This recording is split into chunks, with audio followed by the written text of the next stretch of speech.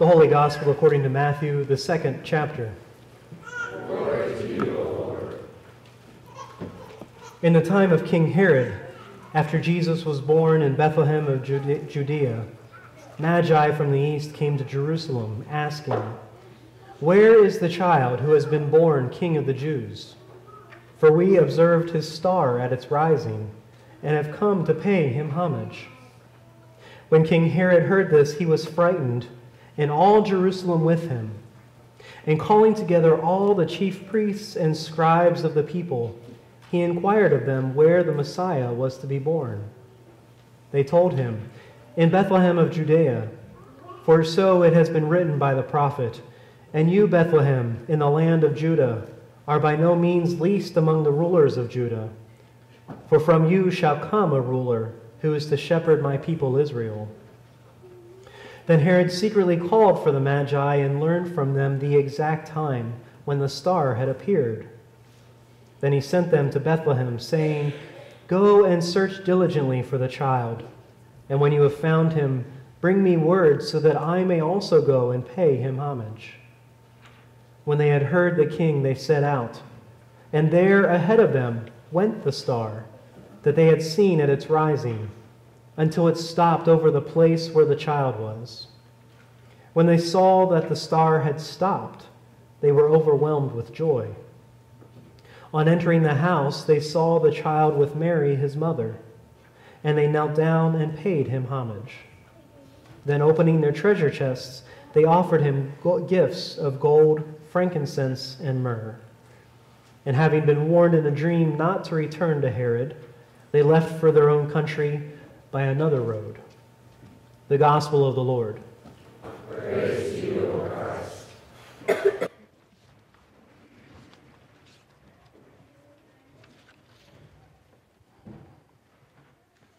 An epiphany is an event that gives sudden and full understanding, so powerful and complete that in an instant the past and the future are reinterpreted in its radiance, and the present takes on a brilliant importance.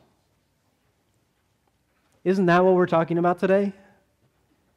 I threw that at you, but I really like that, so let me read it again. An epiphany is an event that gives sudden and full understanding, so powerful and complete that in an instant the past and the future are reinterpreted in its radiance, and the present takes on a brilliant importance. So the epiphany that we're talking about today is what? That Jesus is born, and that Jesus was born as the King.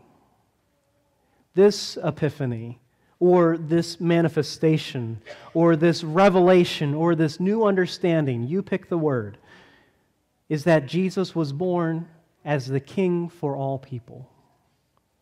This was not just a local event, it was a global event with ramifications that rippled through the whole world, drawing people from far away places to the birthplace of Jesus, shown to them by the star. I think that's pretty cool. And it helps complete the Christmas story. If you were here on Christmas Day, you heard me talk about this three-part Christmas story. We get one part from Luke, which talks about the Virgin Mary, the shepherds, the angels, and no room in the inn. We get one part from John, where in the beginning was the Word, and the Word was with God, and the Word was God, and the Word became flesh and lived among us. And now this third part from Matthew, with the threats from King Herod, the Magi from the east, the gifts, and the star.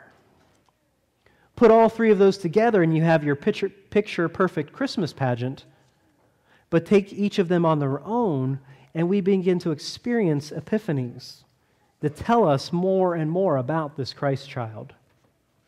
Stick around for the coming weeks, these next Sundays after Epiphany, and we'll get more epiphanies from Jesus' experience of his baptism and his miracles, like changing water into wine.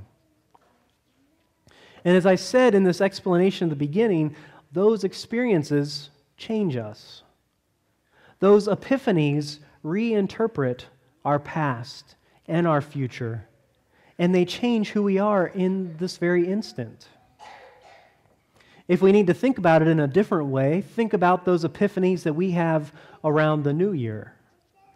We feel as though when that clock strikes 12 midnight, or when that ball reaches the bottom of its descent, something changes. Or if you're like me and you're asleep at 10:30 that night, things change somewhere around New Year's. But there's this moment where we get to reflect on how and why we've lived our lives over the past year, and we consider how and why we will live our lives in the coming year. And that moment is our own little epiphany. We have the chance to reinterpret the past and the future and make a change in ourselves there in the present. And I think that's where those resolutions come from. Our interpretations of the past, the past year, make us want to reinterpret the future this coming year.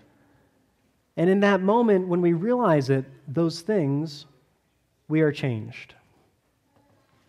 So if we turn back to the Magi, or the kings, or the wise men as we call them, their epiphany was seeing that the star had stopped and finally encountering the Christ child. That whole situation drew them away from their homelands for this long journey into the unknown.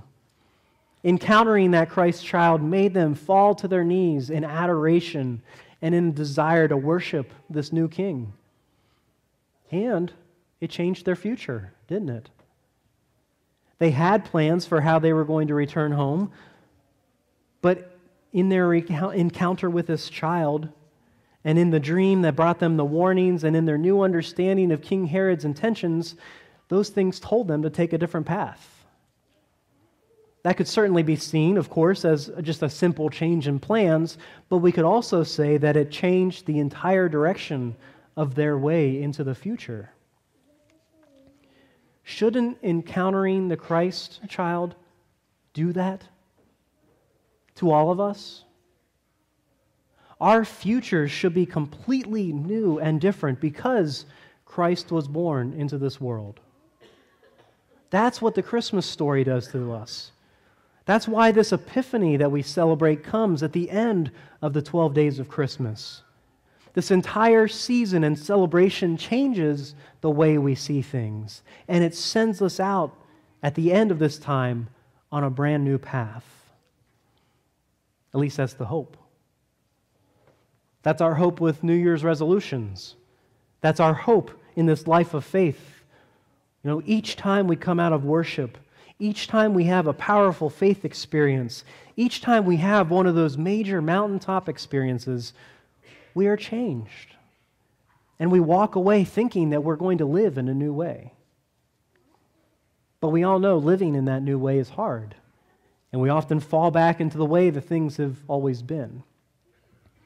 Which is why we get the Christmas story year after year. Which is why we have the New Year's experience again and again, year after year. We get to try again. We get to keep working on this intentional new path forward. So, I have a proposal for this year. I've heard a lot of people talk about Star Wars recently. You know who you are. Well, how about this Epiphany, this day, we talk about star words. W-O-R-D-S. Star words. You all, hopefully, have received a star, right? Let's see them. Let's see them. Okay, all right, got some stars. As you can see, it's currently blank. I would like for each of you, at some point in the near future, to think of a word and write that word onto the star. And I want that word to change your future. You could think of it as a New Year's resolution, but it's probably better for you to think of it as your epiphany. which is why it's on a star. Spend the coming days and weeks and months thinking about that word. Incorporate it into your prayer life, into your devotional life, into your faith life, into your everyday life. For example, for myself, I've had a lot of words floating around as possibilities, but I've landed personally on the word hospitality. So what might the word hospitality look like for me this year? So I'm going to be asking myself many questions. How can I show hospitality to family and friends? Making invitations to meals, inviting people into our home, reaching out to those who I've been thinking about. How might I show hospitality to those I don't know? How might I be better connected or get to know those who are different from me? How have I been shown hospitality? How does God show hospitality in the Scriptures? How might my prayers that focus on hospitality open me to new possibilities or opportunities this coming year? I know it could be one more thing that just gets dropped fairly quickly, but it could be a way for me to stay focused. It's just one word, and I can use it to focus on what's important and let go of what's not important. So again, hospitality, that's my word. It's not your word. It can be if you want, but I want to leave that part open to you. Your word could be practice, mercy, forgiveness, opportunity, rest, pleasure, grace, compassion, kindness, anything, something that may push you a little bit. It's between you and God. But if that gift of open-endedness is too vague for you, during communion, the ushers will be holding these baskets here in the front when you return your cups, and they have pieces of paper in them, and each piece of paper has a word. Those words are folded and hidden, so don't go rifling through them. Don't trade with your neighbor when you get home or when you're sitting down in the pew. Just take the word, think of it as being divinely given to you, and see what that word might say to you this year, and write it on your star. What do you think? Okay? I hope that your star word will point you star-ward. See what I did? Star word. I hope it can give you some intentionality and focus for what can come in the future. Because, like I said, shouldn't the star change us? When we see that star, can't we be like the Magi, who become so overjoyed and who fall to their knees in homage and worship and who share gifts of themselves and who find a new way forward? I mean, that is truly the gift of the star, and that is truly the gift of an epiphany. So Happy New Year. Amen.